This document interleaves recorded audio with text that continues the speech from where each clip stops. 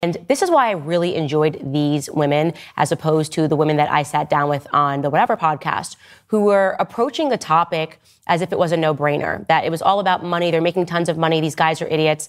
And they didn't understand that while I very much completely know what it must feel like to be broke all the time, especially in today's economy, it sucked when I was broke growing up, that they're in the fast lane, but the fast lane ends very quickly, which is to say that everything seems amazing and fast and like so much money when you're young. Then what happens, of course, is they're going to get older. And then what you're going to have is younger OnlyFans model that are making more money.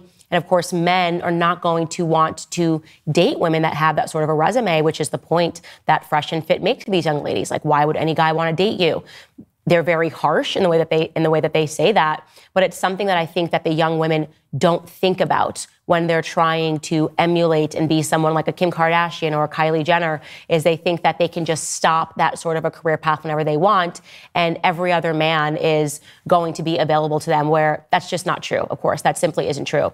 One thing that I was able to share with them, and this particular clip went viral, and so I want to share it again so that everyone can hear it in case they don't watch the Fresh and Fit podcast, was just a story from my childhood, because I very much identify with young women, how easy it can seem when you're presented with the option of fast money and you have your youth and you have your beauty. So why not?